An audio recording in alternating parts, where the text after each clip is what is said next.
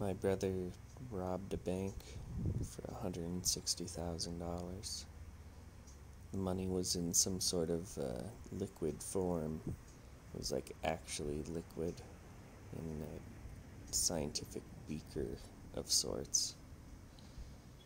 And I was needing somewhere to sleep, so I was somehow in an apartment, or I was on the floor somewhere, and I told him that he should buy some cryptocurrencies. And it was like a mall, actually. It was like we were living in a mall. And he walked from one part of the mall where we lived to the bank that he robbed with a gun. And I was thinking, what if they had multiple cameras? They're just gonna look at this camera over here and see clearly where we live. And the police knocked on the door, and I talked to them, but they were just talking about adopting dogs.